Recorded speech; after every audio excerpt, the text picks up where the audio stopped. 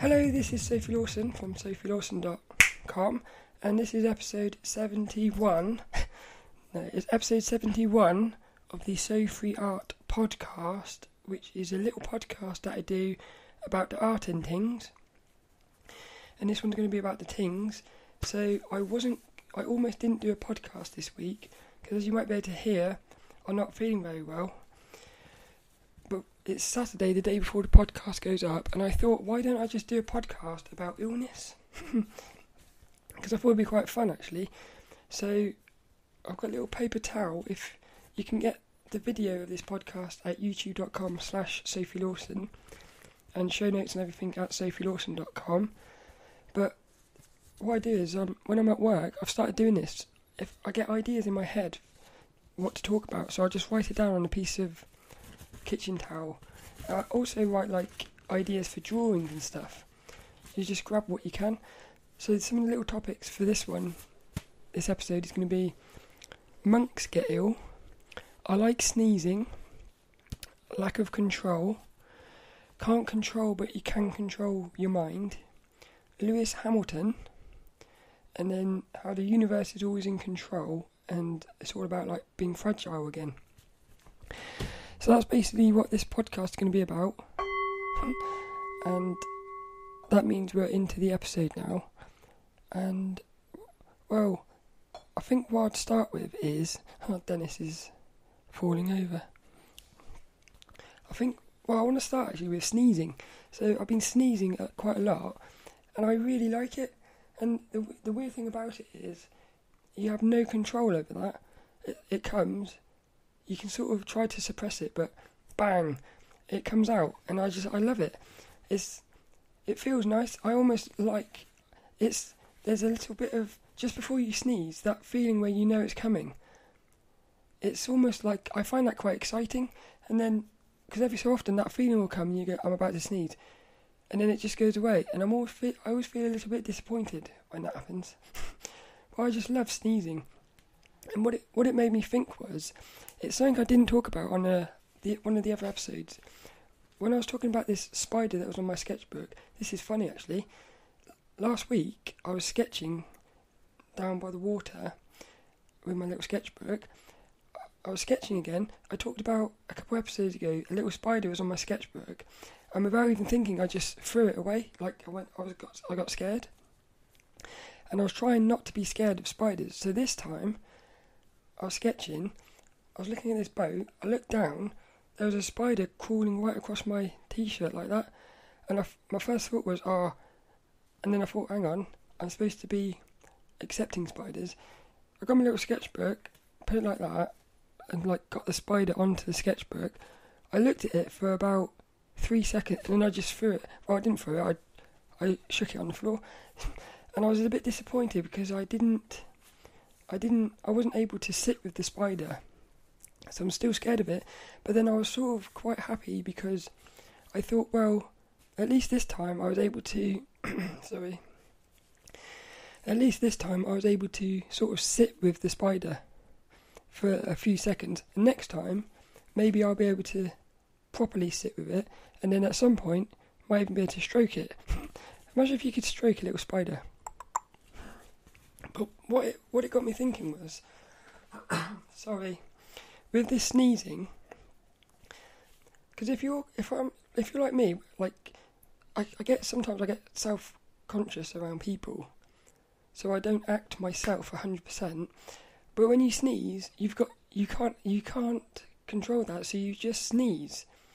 So if you're quite a quiet person, to sneeze is like pulling attention to you. But there's something in that, because with the spider as well, I was thinking, if I'd been surrounded by a load of people, that moment when that little spider was on my sketchbook, I still would have gone, even if there was loads of people, I wouldn't have cared about the people. So there's something in that, because it kind of makes me feel like you have inside of you the ability to not care what people think, because you can do it in those moments where you're acting without thinking. So I feel like it's thinking that's stopping you from just being yourself. There's something in that, but I love sneezing. I love the feeling of it. And that's sort of like the lack of control. It's with this illness, you can't control whether you get ill. It goes into these. Because I was thinking this morning, like you start wondering, because I've been ill all week, and I've been thinking, is there anything I could have done to have stopped this? And it's not really that bad of an illness. I've just got a bunged up throat and feeling a bit tired and stuff. But I was thinking, there's nothing I could have done about it. And then I thought, well, like monks. Monks are an example that there's nothing you can do, because I was thinking, I could have, I was thinking, like, you could eat, you can exercise, you can eat healthily, you can get lots of sleep, you can do all these things which will probably minimise the chance of getting ill, because I think like 60% of illnesses are to do with like something like that, like you're not sleeping enough, or you're not eating the right things. I could say some really disgusting things, but I don't know whether I should. Yeah, well, because I got tissues, right? I'm going to like blow my nose. This is a little bit disgusting, but it's kind of beautiful in a weird way. The different shades of green. I know that's disgusting. The different shades of greens that have been coming out of my nose. It's quite amazing. Like some of them, it's almost been like a fluorescent green. Then you got like pastel-y greens. So it's quite fascinating seeing. And I start thinking, what are bogies anyway? I don't even know what bogies are. So then I start wondering, well, why do they get different coloured greens when you're ill and stuff like that? That's a bit weird. But so you can do like the exercising and all that, but even if you do that, you're still going to get ill. And I thought to myself, is that true, or is it possible to never get ill? And then I thought about some monks. So there's a monk. Well, all the monks I've been watching on YouTube, they always from time to time mention other monks that get ill or when they got ill. So like if a monk can get ill, I think anyone can get ill. So there's nothing you can do about it. But what I thought was, there's nothing you can do about getting ill, but you're still in control of your mind. Because like this morning when I was at work, there was a few moments where I thought to myself, I just want to go home and go to sleep. And like, I kind of couldn't be bothered to work. But then I thought, hang on a minute, it was just like, because I could feel that could have gone to quite a negative place. Because if I kept thinking, I want to go home, I don't want to be here, that would go quite negative. So I kept saying, look, you're ill. It's almost like, God, how many times does it come back to this? But it comes back to awareness again. Awareness that you're ill. There's a beautiful quote by a monk, Ajahn Brahe. He says, this too shall pass. So that's the thing, it's going to pass. Because sometimes when you're ill, it feels like it's never going to end, but it will. So, yeah, I don't really know where I'm going with that, but I think it's just a case of if monks can get ill, anyone can get ill. And there's something that's happened. Well, I love Formula 1. Formula 1 is like one of my biggest passions. And my favourite driver is Lewis Hamilton, and he is a master driver, especially in the wet. Like in the wet, they called him the Rain Master. He's amazing in the wet. 3 weeks ago, there was a wet German Grand Prix, and everyone. Well, I thought, he's gonna destroy this. Thing was, he'd been ill. He had been ill all weekend. And the thing is, he was really ill, and yet he still did his best. He still got pole position, which, looking back now, is quite amazing. He got pole position, which means he's the fastest driver in qualifying. So he started at the front. So even though he was ill, he still got pole. And then in the race, he was doing really well in the wet. And then, I don't know, it was about lap 30 or something, he went off the track. He crashed into the wall, then he spun later on, and he just basically dropped down the order. and it wasn't Lewis Hamilton, but yet he still did his best, and he still gave it everything he had, and he still got into points, which is quite amazing. But it just shows you that it just shows you how illness can just totally destroy you, really, for that moment. Again, I don't really know what the point of that little story is, but it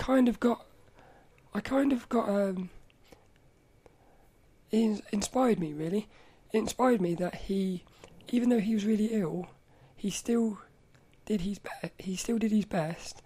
He still did really good, and he still got a couple of points. So, other drivers crashed out of the race and didn't finish, but at least he still finished, which is quite amazing. Formula One really inspires me.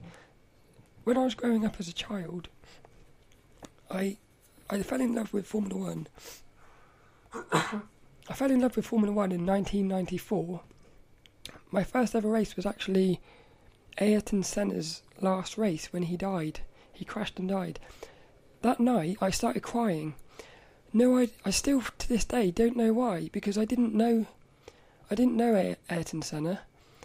There's a weird sort of connection there, and from that moment, I fell in love with Formula One, and the drivers, they inspire me because they're pushing to the limits. So many things from Formula One help me in my art, and I've even thought about this. It's a bit weird, but a Formula One driver goes around a racetrack, lap after lap after lap, perfecting the corner. This is just like drawing, because what you do with drawing is say you're trying to draw a nice curvy line. Well, what you do is you draw that line over and over and over again. You're trying to do in your head what line you're trying to do. At first, it's going to go a bit wobbly. Then it's going to go a bit long, but at some point you'll get the movement in your hand to the point where you can do it without even thinking. So with my little Sophie character, I got a little character called Little Sophie. I can pretty much draw her basic shapes without even thinking about it. I could shut my eyes and draw her. It's because I've perfected the shapes in that one pose. Just like a Formula One driver, especially when they're on a new racetrack, they don't know the corners, so they go through it a bit slow. They keep going through it until they end up spinning off. They've pushed to the limit. Like when you're drawing, you make it wibbly and wobbly. At some point, you get the rhythm in your hand, and like I say, you can almost switch off and just do it. That's what a Formula One driver's like, because it's exactly the same with racing games. I'm going to do a podcast about that.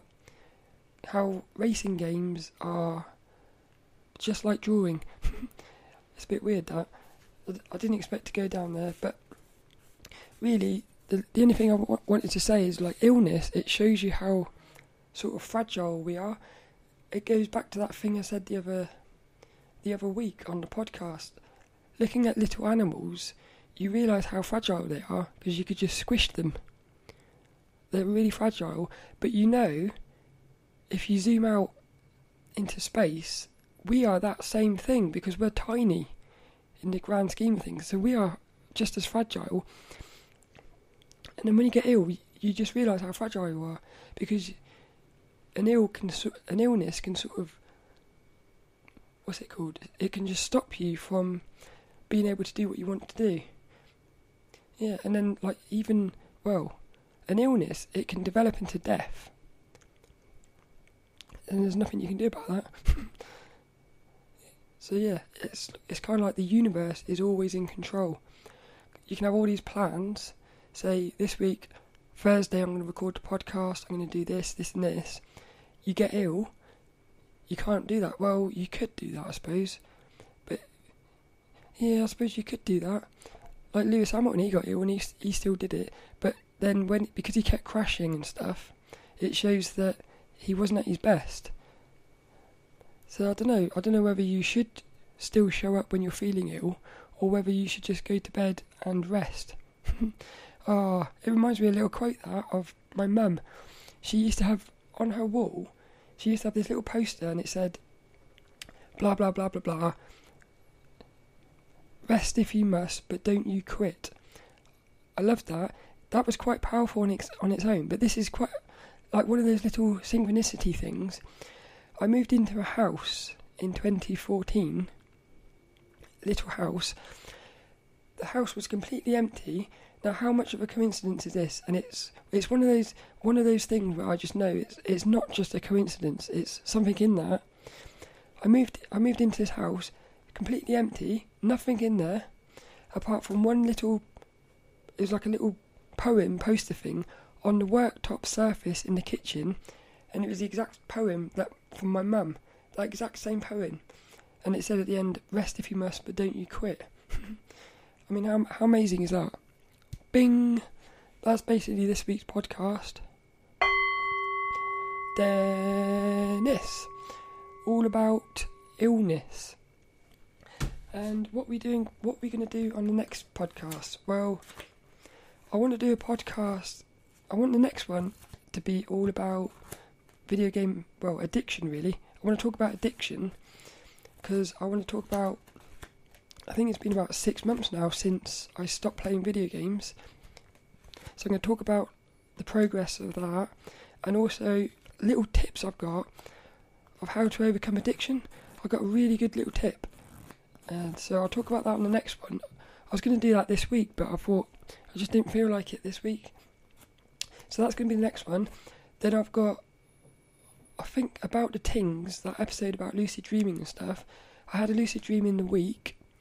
That's amazing. I've actually started naming my lucid dreams like little titles. So the one in the week, this will be like a little cliffhanger.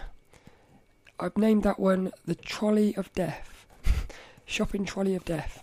So I'll talk about that on about the Tings episode. It's a really weird lucid dream, that one.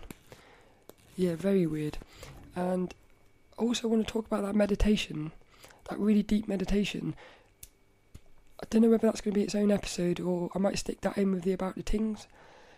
But basically, August is all going to be, I'm going to just clear up the podcast because little Dennis he's got a little bag with all the topics in it that I was randomly pulling out.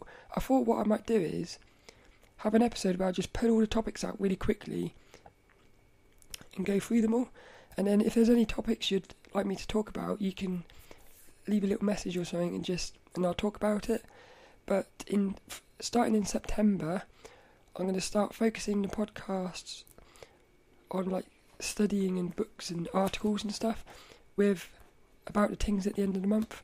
But I'm still going to throw in random episodes like this from time to time because somebody on YouTube actually left a message on last week's podcast saying that I'm overthinking it and I do agree. So, and again, it's weird. I've got this thing. I've got like this, it's like a mentality or something. It's an all or nothing. So I feel like I've got to go all of this or nothing. But you can't do that. Yeah, you can't do that. You've got to get in the balance. You've got to get in the middle somewhere so I can do studying, lucid dreaming, and random episodes like this. That's what I'm going to do. So basically that's a little bit about the next couple of weeks. I've randomly picked a book off my bookshelf and it's called The Power of Now, The Power of Now, A Guide to Spiritual Enlightenment by Eckhart Tolle. I met a friend at art class a couple months ago and he recommended this book, so I went and bought it. I haven't read it yet, but just before this podcast I randomly flicked through the book and I thought, let's see what sort of quotes are in here, and I found a little quote. So this week's inspirational quote is going to come out of the book The Power of Now by Eckhart Tolle. It's a bit of a big quote, but let's see what we've got here. So it says, I cannot believe that I could never, I've already messed it. I cannot believe that I could ever reach a point where I am completely free of my problems. So that's somebody else saying that. He now responds, or he or she, they respond by saying, you are right. You can never reach that point because you are at that point now. There is no salvation in time. You cannot be free in the future. Presence is the key to freedom. So you can only be free now. Amazing. So if the rest of the book is as good as that, I'm going to really enjoy that. He was saying it's like a life-changing book to him. So I'm going to really... Again, this is another book I would talk about on the podcast when I start reading it. Nearly finished my lucid dreaming book. I've got like 5 pages to go, so I can't wait for that, because then I start moving on to some of these other books. But this week's little quote is, "There is no salvation in time. You cannot be free in the future. Presence is the key to freedom. So you can only be free now." Can you hear that little?